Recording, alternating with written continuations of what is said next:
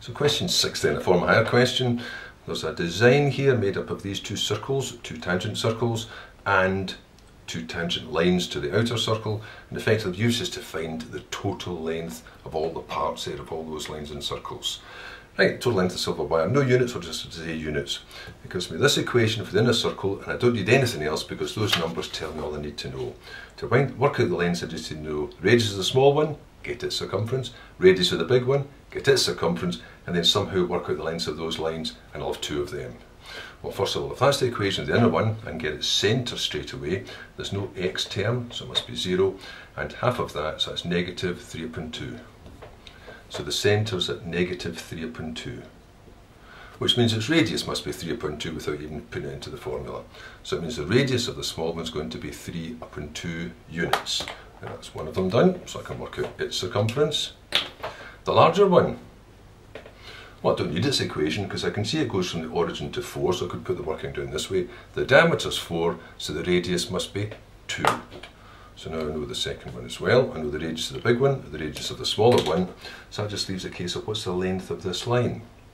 Well, it's a tangent line. It's a tangent to the outer circle. The radius must meet the tangent at right angles, which is I've got a tangent kite there.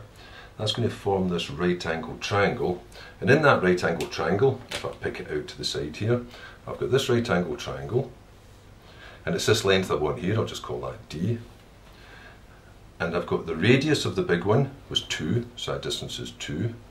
Now, this part here must go from the centre. If the radius is 2, then that must be at negative 2. So negative 2 to 6 means there's 4 between these, so this part's 4.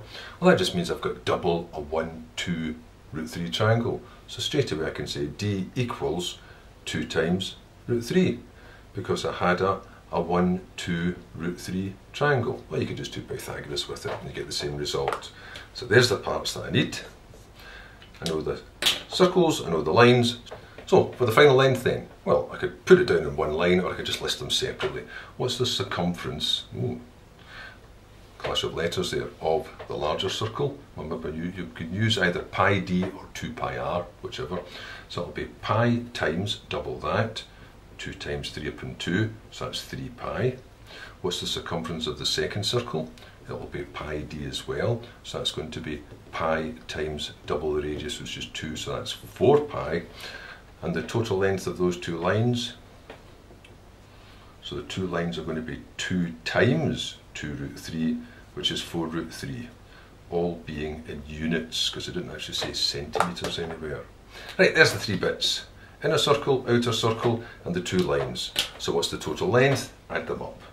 So the total length of wire, total length of silver, well, I just say, will be 3 pi plus 4 pi plus 4 root 3, which is exactly 7 pi plus 4 root 3. Or, if you want it as a decimal, just put it into your calculator, and you get 28.919, etc., which is 28.9 units. So either of those forms, that being the exact answer, and that being the decimal approximation to it. There is.